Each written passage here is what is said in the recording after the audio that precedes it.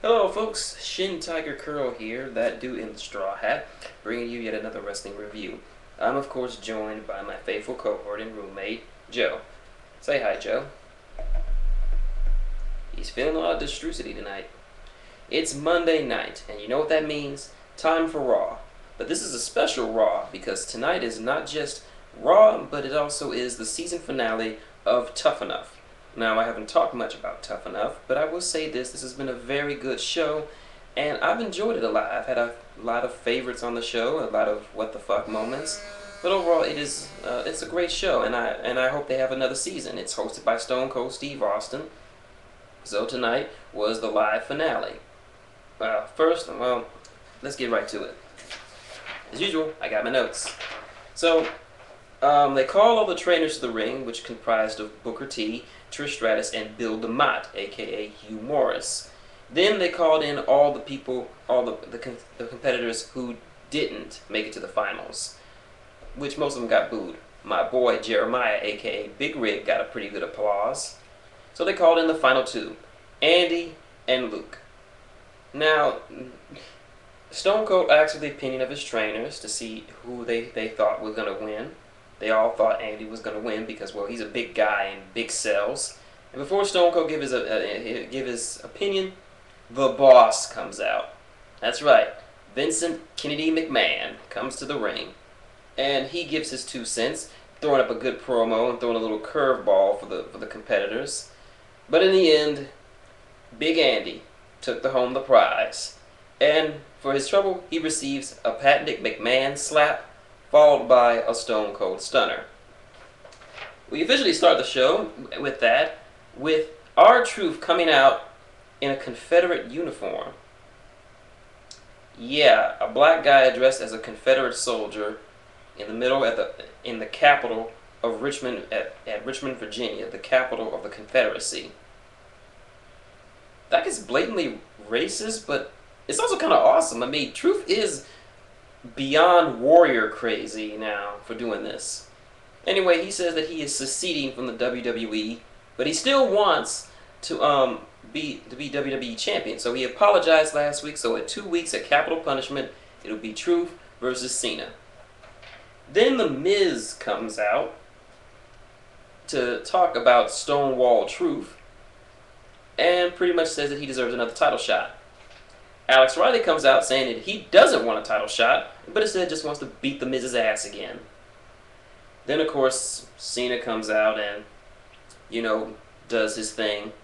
The Raw GM chimes in, and Vince McMahon utters four words that I love to this day. Michael Cole, shut up! Joe loved it too. And since he's the boss, he can make it whatever damn match he wants. So, tonight's main event, Miz and Truth versus Alex Riley and John Cena with Stone Cold Steve Austin, special guest referee. Best opening ever. Next up, we have Santino Marella versus Joe Perfect. Hopefully it's a preamble match for their next title bout.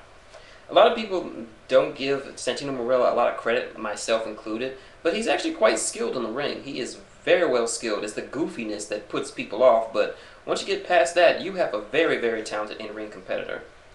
After some shenanigans outside, Santino Marella wins it with the Cobra. 1, 2, 3. It's over. Next match, Kelly and Beth Phoenix versus the Bellas.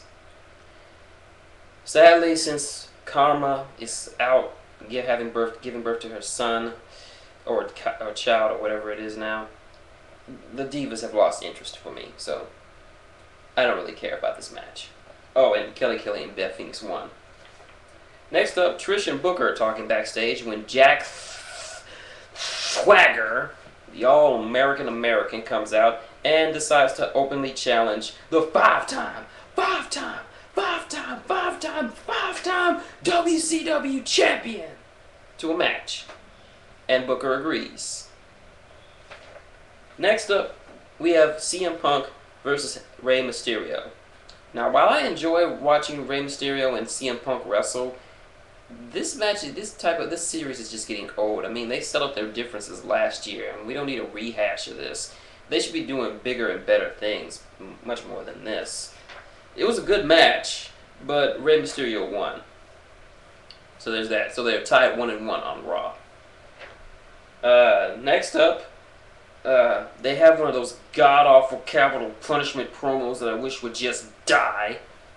That is until R-Truth was revealed to have been in this one and started asking President Obama questions about himself instead of the event itself. Somehow that led to a conversation about a boat and how R-Truth didn't want to get into a boat with Barack Obama. I like Crazy Truth. I think I missed a chunk of it when I went to make some sandwiches, but next thing I saw Alberto Del Rio shooting a promo with Ricardo Rodriguez dressed as the Big Show.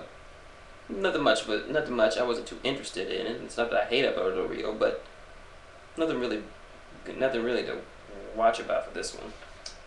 Next up, Kofi Kingston versus Zack Ryder. I know. I've seen the show. It's not very... What? I'm not doing it. I'm not doing it. I'm not doing it, Joe.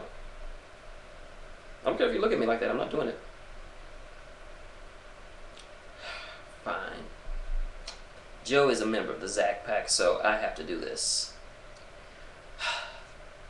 Woo, woo, woo. You know it. There, happy?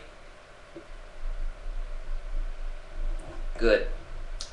On with the match. In the match itself, Kofi takes on Zack Ryder with Dolph Ziggler and Vicky Guerrero providing very excellent commentary about him. It was and the match itself was pretty good. Zack Ryder has improved a lot, and I really like it, and everybody seemed to enjoy him. It was a very close match, but Kofi wins, building up their feud, which hopefully will have a title match at Capital Punishment. Next up, Booker T comes out of retirement for one match to face off against Jack Swagger. Now, despite having not been in the WWE ring for over 4 years, Booker looks good and moves very well in the ring. It looks like he hasn't lost a step since he's been there. Not many botches. There were some, but they were noticeable. So that was enjoyable, to say the least. Swagger figures he doesn't want to fight the 5-time WCW champion, so he leaves the ring and gets counted out. Evan, don't call me Matt Sydal Bourne, kicks the guy, throws him back in the ring for a nice axe kick from Book, ending with a shooting star press from Evan Bourne. And it ends with both Book and Bourne doing the Spinneroonie. Great to see you back in the ring, Book, even if it's only for one time. Main event time. Miz and Truth versus Alex Riley and Cena with special guest referee Stone Cold Steve Austin. There's a lot of animosity in this ring. A lot of good psychology from everyone. Riley looks a little better. He needs to get his acting a little down better. For me, I just didn't feel he sold a lot of that stuff. There's a lot of leeway in the match because, hey, fucking Stone Cold Steve Austin hosting.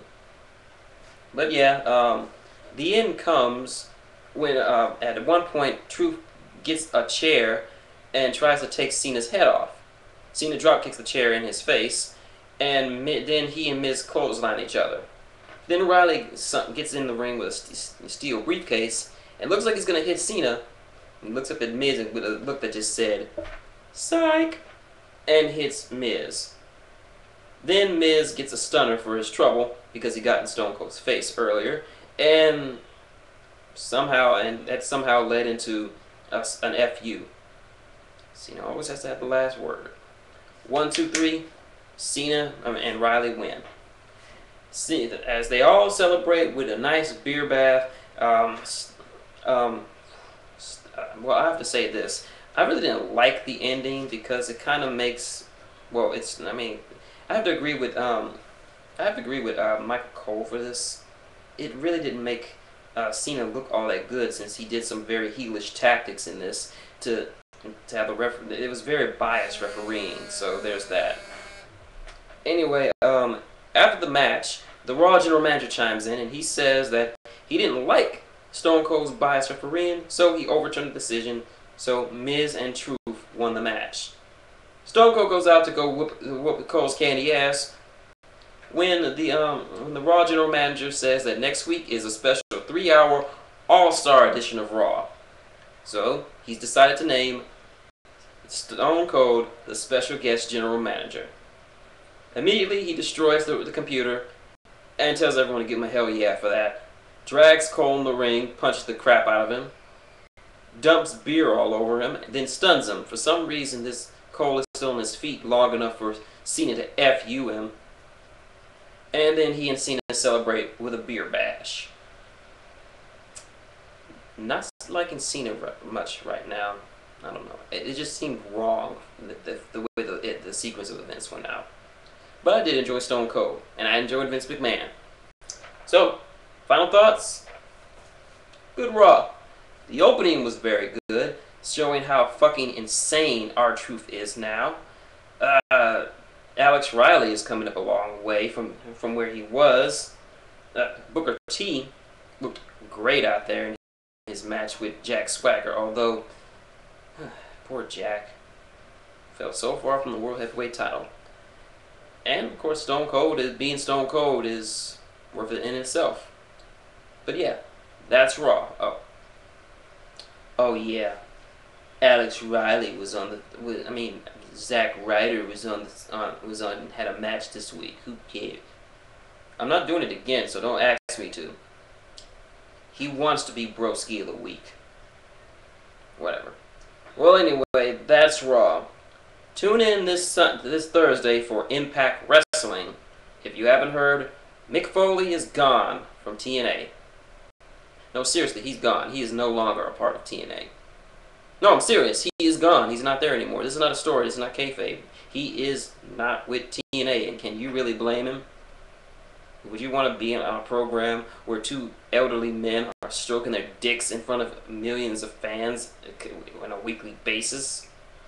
Well, that's enough for that. I'll save that for Thursday. But anyway, there's a shintigercurl, that dude in the straw hat, and Joe, saying good night and wrestle on.